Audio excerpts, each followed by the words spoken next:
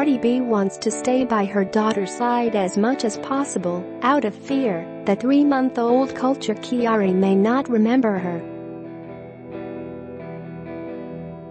"I don't want to miss nothing from my baby," the I Like It rapper, who welcomed her first child in July with husband Offset, says in this month's People en Español cover story.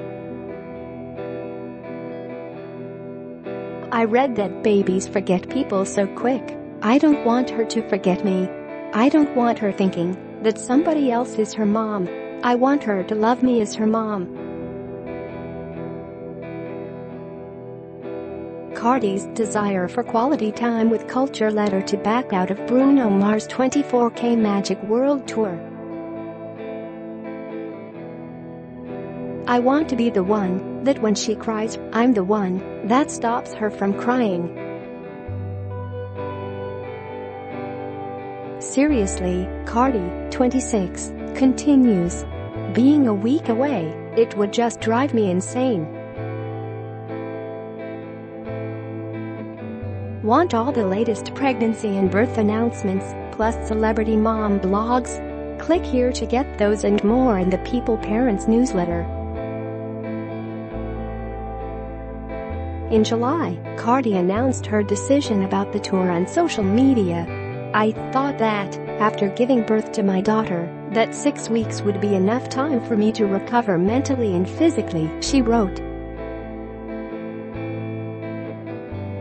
"I also thought that I'd be able to bring her with me on tour, but I think I underestimated this whole mommy thing," Cardi added at the time. When Cardi does need to leave home, she has multiple babysitters to turn to. "When she's with my grandmother or with my mother, I balance it out because everybody gets tired," Cardi explains to People en Español. "I don't like going to sleep and leaving them with the responsibility of my baby because I know they're just as tired as me.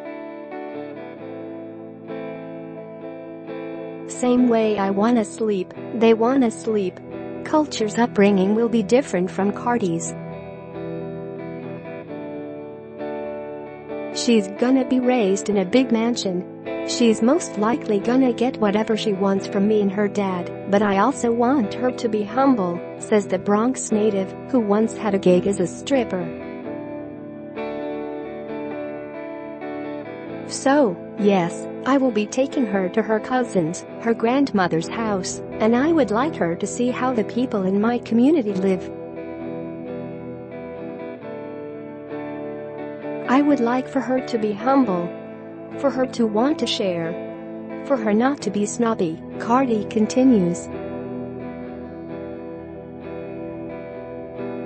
"I want her at least to speak 4 languages, Spanish, English, French, and I'm really loving Italian. I love how those people talk. I'm very proud of my Hispanic heritage," she notes. The cover story comes after Cardi called out Nicki Minaj, 35, in 10 separate expletive-filled Instagram videos posted on Monday. Cardi's clips were posted just hours after Minaj spoke about their ongoing conflict in the latest episode of her Queen radio show on Apple Music's Beats One. Cardi's sister Hennessy Carolina recently claimed in a since-deleted Instagram post that Minaj leaked the I Like It rapper's phone number, which led to threatening messages about baby culture. "After my sister showed those text messages, look what you do. You go on Twitter and start liking us, endorsing that type of nasty-ass behavior.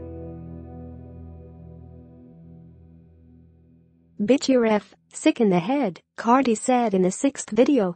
Cardi and Minaj's exchange on Monday comes 7 weeks after videos of their now infamous New York Fashion Week brawl were posted online. One clip showed Cardi charging at someone. In a different video, Cardi can be heard screaming "Say some S about my daughter culture again."